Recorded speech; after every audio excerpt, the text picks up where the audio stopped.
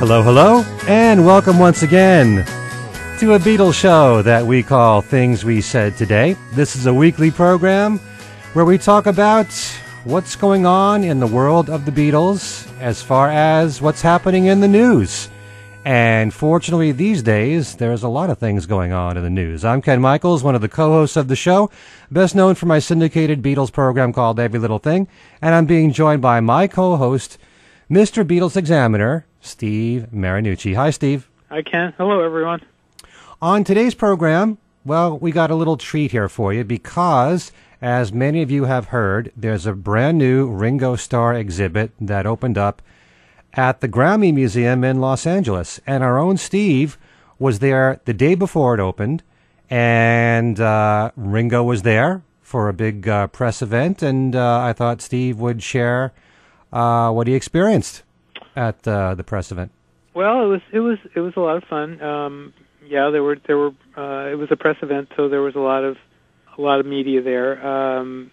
There were also some members of the Grammy Museum there. I guess they had invited a few of them in, but it was fun. Ringo came on. There's a 17-minute film by Ringo's videographer Brent Carpenter that's in the exhibit that they showed to the media before Ringo came out, and it's basically a conglomeration of all his videos. The Harry Nilsson videos, Only You is in there. There's some Beatle footage in there too. There's some footage from Washington Coliseum. There's footage from A Hard Day's Night. There's also, it's just a video conglomeration of Ringo's life, and it's a cute little film. So this is something that you would see for anyone that goes to the museum, or was this just for the press event? No, it's included in the exhibit. Okay. They said it was included in the exhibit. They were still playing with the exhibit and putting it together when we were there. There was a poster with credits of all the people who had donated items that they actually were replacing, in the middle of replacing while we were there, because they had this big blue X over this poster, and I saw the guy taking the new poster and starting to put it up. So they weren't completely finished with getting everything together, but they had, everything was behind the glass, and everything, all the items were behind the glass, and so we were able to see that and take pictures and everything, and the interactive parts of the exhibit were up, and we got to play with those too, which I'll talk about a little more. But Ringo came out. He only spoke for about 10 minutes. I was expecting he would actually talk a little longer, but he didn't. The questions weren't really directly related to the exhibit, which I don't know. I kind of think that was the reason why he cut it short. But one person asked about whether the Beatles jammed with Elvis, and he said, no matter what you've read, the Beatles did not jam with Elvis. Okay. And somebody also asked about the release of Let It Be, and he just kind of threw it off and said, any day now. So, you can, I guess you can interpret that whatever way you want to, but I just took that as a complete non-answer, as the Beatles are usually want to do. When you ask about things like this, they will not say what's coming. They like to do the announcements themselves. So, my feeling on Let It Be, just off the, for what it's worth, is that it will come out this year. But that's just my feeling. I have nothing to go on as far as that goes. Well, but anyway, as far as the exhibit goes, it's very nice. A lot of the items are directly from Ringo and Barbara's collection because it says so, and there's some great stuff in there. I mean, there's several drum kits. Yeah, I have seen online.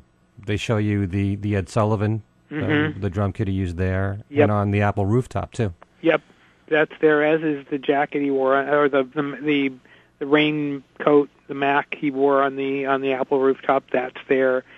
His outfit from Only You and Goodnight Vienna is there. There's just a ton of. I'm looking at some of the pictures here on my computer.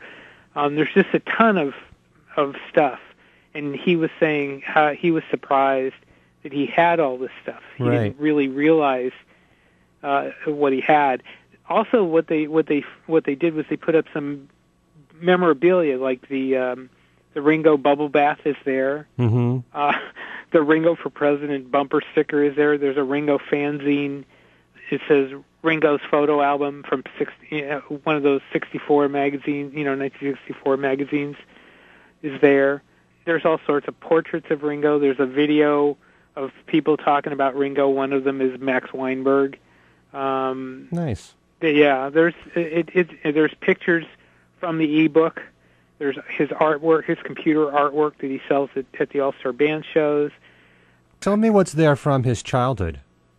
There are baby pictures. There's a hospital form from his childhood. I think one of his grade school report cards is there. There isn't obviously a lot from that far back, but there is a little bit. There's a note from Rory Storm that says that tells him to meet him. I believe it's in Hamburg, and he says, "I have your drums and your money."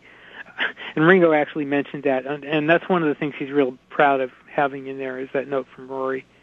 Huh. So there is stuff. I believe Ringo also said that a lot of stuff he got from his mother.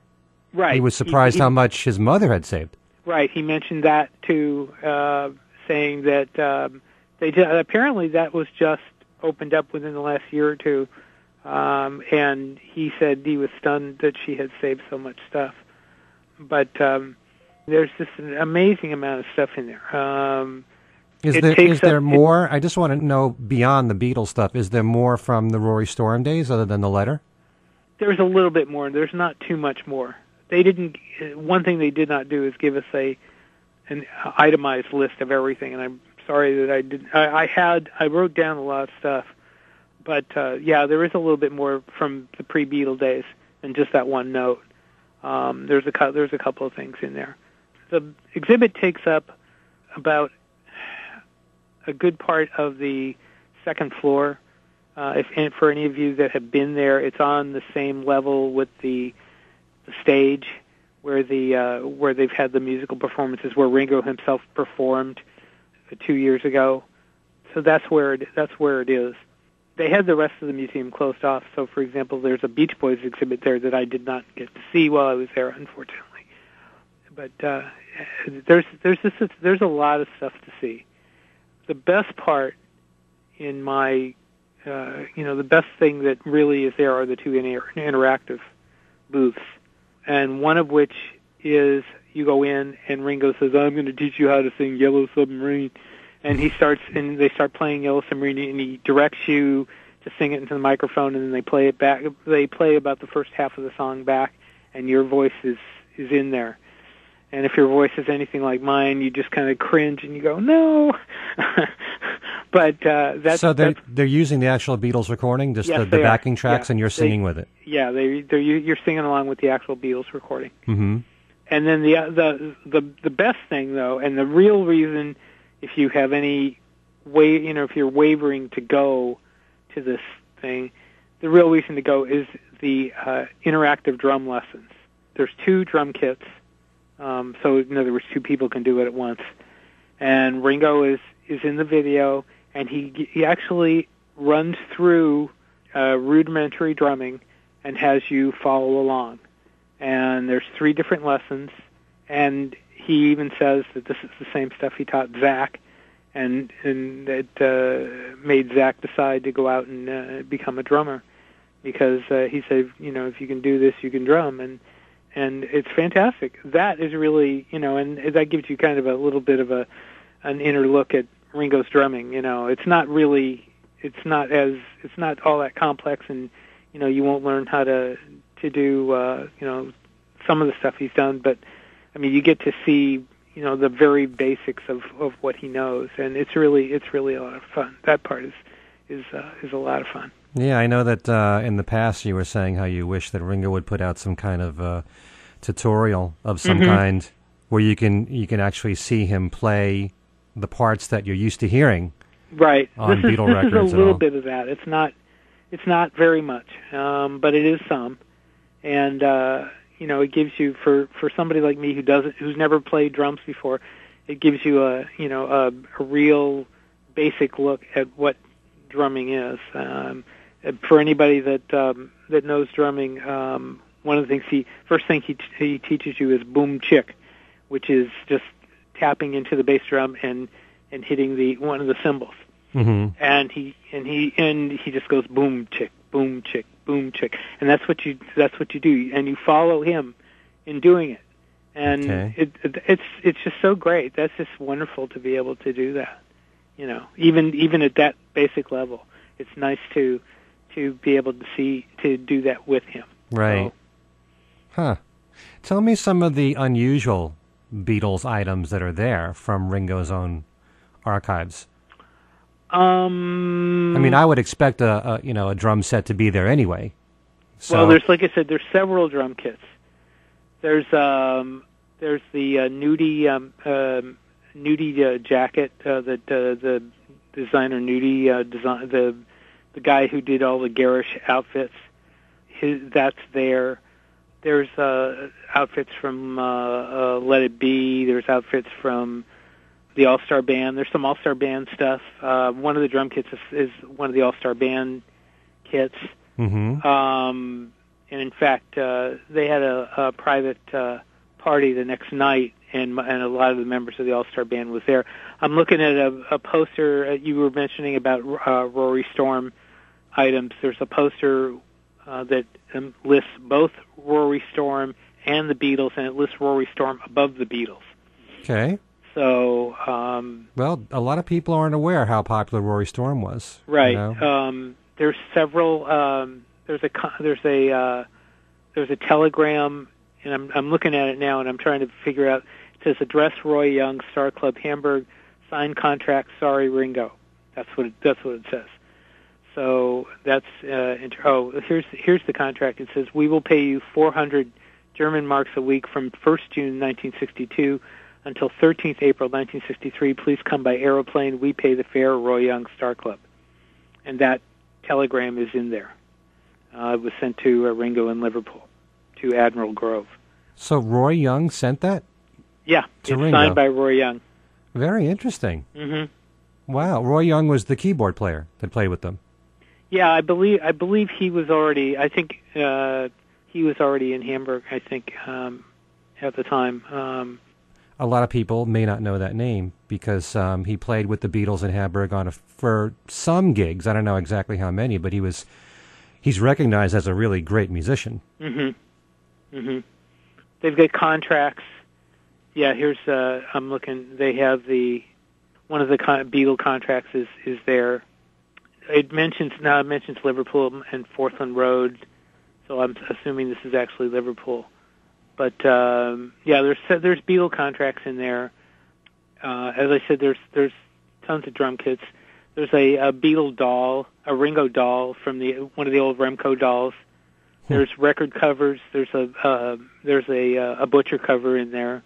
Some record collectors. Jeff Osberger is one of them. Has donated some stuff for the exhibit. There's photos from the ebook. Anybody that's gotten the ebook will recognize some of the photos in there. Like I said, there's his artwork. There's a timeline. There's a guitar. The outfits are really what's fun to see. Some of the outfits he's worn over the years. There's a hospital pass. There's a hospital pass.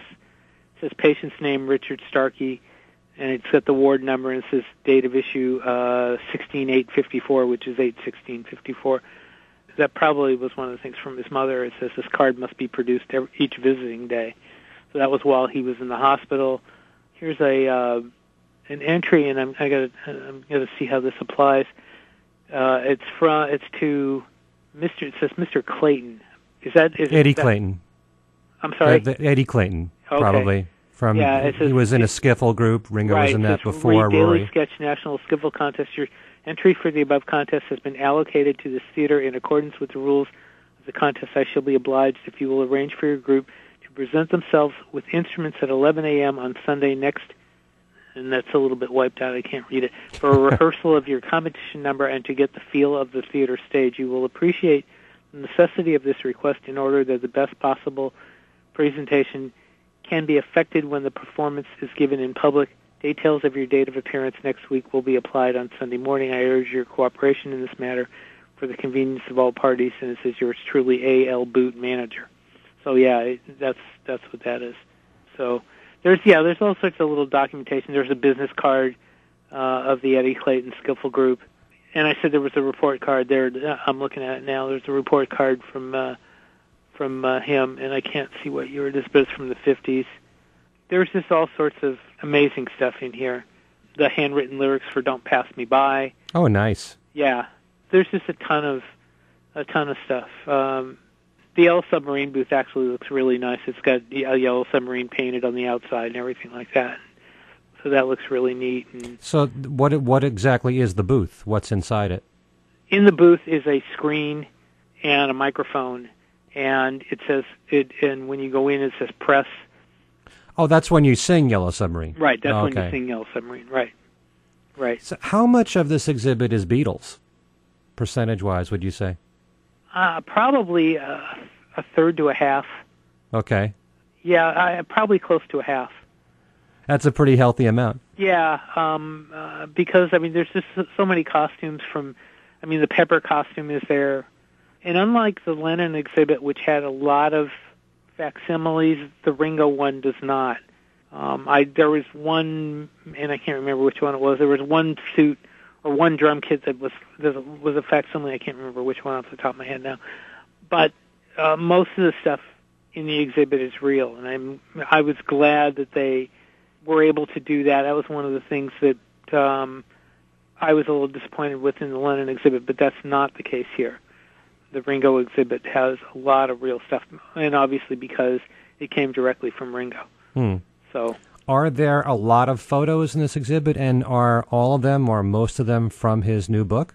There's a number of, I think most of the photos will be from either the ebook or the upcoming book later on in the year, which promises to expand how much content there will be. So the ebook, I believe, has like 300 pictures, and the printed book is going to be even more. And that's going to be kind of interesting. I'm actually surprised it's not the other way around. But the ebook, if you have an iPad, is really kind of a must-get, I think. Not just because it's Ringo, but because you get to play around with some of the stuff. There are videos of him talking. There are videos in the ebook that are not in the exhibit of him directly talking about various chapters in his life, giving an overview of the whole project. So for that reason, that's a very good reason to get the ebook if you can get it. If you have an iPad. Unfortunately, it's only available for the iPad, which is really kind of a shame, because anybody with a Kindle or something would love to be able to have this. Right. And it's not available for anything but the iPad, unfortunately.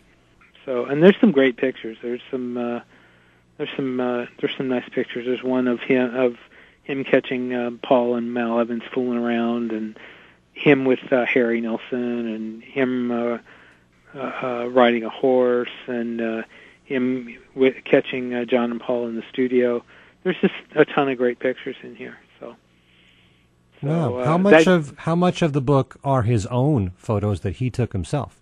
Do you know which ones are his? He claims that most of them. There's obviously the ones with him in them, aren't taken by him. But I'm guessing maybe 3/4 or more are his, because he is in a bunch of photos, obviously, and it would be hard to guess that hard to think that he took all the ones that he's in. So, but there's a lot that he's in. So. It's interesting because I don't know if you remember this or not, but a while back I had brought up here on this show the whole idea that, from what I had heard about Ringo through the years, is that he really loves to take photographs. Oh, yeah, and there's a lot of them in here. In fact, he points up one that I'm looking at right now. He brought it up, I believe he brought it up on the Today Show, where it's the one of George and John in front of the tape recorder with the tape recorder plugged into the speaker. Right, I saw that. Right, and that's in the ebook, and that I believe is in the exhibit too. But yeah, he talks about there's a lot of, like I said, not everything in the ebook is in the exhibit and vice versa. So there's a little bit of both. But right. But what I was commenting on before was that we had wondered why he never put out a book of photographs. Mm-hmm. And now he's doing just that. Now he's doing just that. Mm-hmm. Believe it or not, that was one thing I was going to ask him when they cut the questions off. And I had my hand raised and everything. I was ready to ask, and they cut everything off. And I was like, oh, darn, I should have asked sooner. But, oh well. Well, beyond the obvious of photos of the other Beatles, I would have loved to have seen if Ringo has had an interest in other types of photography, like doing nature photos and stuff like that. There are some other photos in the ebook. There's a couple of what you could call, I guess, photos under medication. I think he uses that word too. So there are some other photos like that. There's one in particular of a cat. He calls it Angry Cat. So he does do other. He doesn't just shoot the Beatles. There are other photographs in there. Yeah. There's one actually of fans in America. He shot fans in a car in the U.S. Right. Looking at him. So yeah, no, there's other things in there.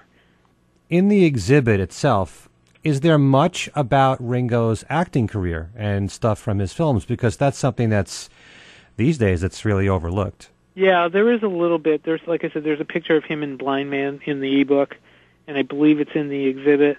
And there was a clip in the video compilation of from Magic Christian, which was good to see because I had not seen that in a long time, and that was kind of fun. There is a little bit of film stuff in there. Not a Candy wasn't in there. I was actually surprised that there was nothing from. At least I don't recall anything from Candy in there. But or Caveman. Yes, Caveman was there. Caveman was in the video compilation because they show him and Barbara. And by the way, I did not see Barbara, but Barbara was there. Rob Shanahan, his photographer, sent me some photos that I ran yesterday. Actually, well, by the time everybody sees this show, it'll be about a week or so. But Rob sent me some photos some new photos taken of Ringo touring the exhibit himself, and the one he sent me had him and Barbara. And I didn't, like I said, Barbara didn't come out on stage with him. I did not see her around, although I assume she was there the day of the press preview. So. Okay. As far as the All-Star Band is concerned, are there photos of the All-Star Bands, the different lineups through the years, anything like that? No. There's very little on the All-Star Band that I recall. There is the drum kit, and I think there's an outfit from one of his costumes from the All-Star Band. But there isn't a whole lot. There isn't a history of the All-Star Band as I recall, which kind of strange. I don't know, maybe I missed it, but I did not see that. I would kind of expect there to be, because it's been such a big part of his career now. Right, you would expect that. He's had so many killer lineups, you'd think that there might be, it would leave room for so many amazing photos and videos. And the ebook ends early in his solo career, so it does not really have a lot of All-Star Band stuff. So, are there photos? Are there photos of Ringo in session work with either the Beatles or his solo albums? There is photos of. I believe there's one or two session photos from the Beatles. I don't believe there are any solo photos. I don't recall seeing any of those. I'm looking through the photograph because I photographed just about everything there was. Again, I'm looking at them here, and I don't see any of that. Most of the stuff is objects to look at. That's basically the sleeveless. I believe the sleeve. I was saying one of them is not is a replica. I believe the sleeveless jacket or the collarless jacket that's there is a replica. Okay. So, and there weren't too many. It was a press preview, so there weren't a lot of recognizable faces around. But one of the people that was there was Jackie DeShannon. Oh, nice. And I talked to her briefly at the end, and there were a couple of Beatle authors there too. Ken Sharp was there. Mm-hmm. Good author. And it was an interesting. Like I said, I really wish he had talked a little longer and answered a few more questions. But it was nice to have him there, and he did get to see the. It's obviously something he's extremely proud of, and I made the point in one of my columns that after having said he was not going to write a book, he's basically kind of put his autobiography in the exhibit, in the ebook, and in the forthcoming book this fall. So there you go. Okay. It's not it's basically gonna be my life in pictures, which is fine because he's really digging out a lot of things that nobody has seen, and that's very, very cool. And there's also, I don't know if you saw it or not, but there's like a 2-minute video that I've seen online where he's kind of running through a lot of the stuff at the exhibit, and he's just really enjoying himself and how proud he is of a lot of this stuff. I did see that preview. That is not included in the exhibit. Like I said, there's the thing with Max Weinberg talking and other people talking, but he does not tour you. At least I didn't have it set up. If that's in the exhibit, it wasn't there for the press preview. But there's just plenty to look around and see, and it's really daunting to be within view of some of these things that you've seen 3 billion times, like on film, like the Mac from the Let It Be rooftop sessions and stuff, and the green jacket and the Only You outfit. Right. And what's funny is, if he really wanted to, he probably could still fit in all of them. That's what's really funny because somebody. I've seen comments on how that he's really tiny and he's really small, and he is. He came up on stage, and he walked kind of right by me. He came in. I was sitting on the left, and he came kind of right up on stage next to me. And yes, he is not very big. He's also extremely fit and thin. Oh yes, he is. He's exceptionally fit. Yeah, he's exceptionally fit. Good for him. God bless him for getting, for doing something that a lot of people don't have the strength to do. But and that's not easy, especially considering the way things were back in the 60s and 70s. But he's done it. He looks fantastic. He really does. And you can see there's one of the clips in the video compilation in that little 17-minute thing is him and Mark Bolan, and you can see a vast difference then and now. Mm-hmm. Definitely, and the one with Harry too, the same thing. But the Mark Bolan clip really kind of shows the incredible difference. In fact, I took some screen captures. And there's one, and I can't remember which video it is where he is absolutely bald. Well, in 1976, he was. Yeah. During Ringo's Rotogravure, there are videos of him. Right. During the video of You Don't Know Me at All, where he's completely bald. Yeah, they showed that. Yeah. And I looked at and I went. I had forgotten about that one, and but there it was. And they also showed the compilation shows Alice in Wonderland. So that's in there. There's all sorts How about Thomas the Tank Engine and all that? Thomas wasn't in there, surprisingly enough. There is a Thomas doll in the exhibit, but there wasn't any. I don't recall any clips. They showed the 17-minute clip a couple of times, and I don't recall that. I can't forget him and Harry, though. That was very touching to see that. That's worth seeing too. They just run the gamut. I suppose you could do 3 floors of his stuff. Oh, easily. Easily, and there are other exhibits in the Grammy Museum besides his. So, but yeah, it was a lot of fun. It was a lot of fun to see. Okay, and this is running at the Grammy Museum in L.A. through March of next year, and hopefully it's going to tour beyond that. And I'd love to see it on the East Coast, especially. They usually extend the running dates of these things after the initial closing dates, and it wouldn't surprise me if they hold it over for a month or two before they move it around. The thing is, though, that the Lennon hasn't gone anywhere, and neither has the Harrison, and so I'm kind of skeptical that that will happen. I hope it does, but all I can say is if you really, really want to see this thing, get to Los Angeles and see it if you can.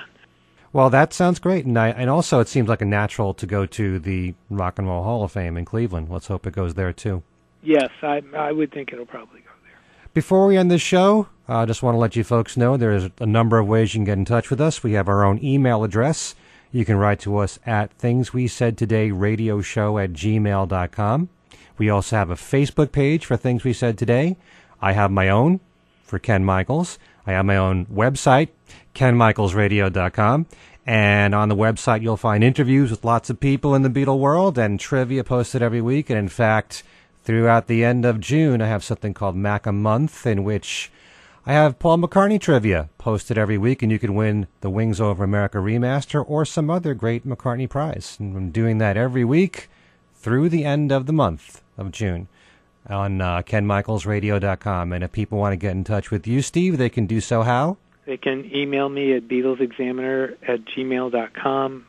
My columns are on Examiner.com. I have a Facebook page under my own name. I have a Beatles Examiner page, and I'm also running a page with Paul McCartney Tour News, which I'm getting ready to update again, and I'm keeping up to date. And there's all sorts of stuff going on. But if you want to write to me, feel free. Either write to us at Things We Said Today Radio Show at gmail.com, or you can write to me individually at BeatlesExaminer@gmail.com. All right, great. So that puts the show to a close. And I'm Ken Michaels for Things We Said Today, thanking all of you for listening, and I'll see you next time. And this is Steve Marinucci saying, take care, everybody, and we'll see you next time.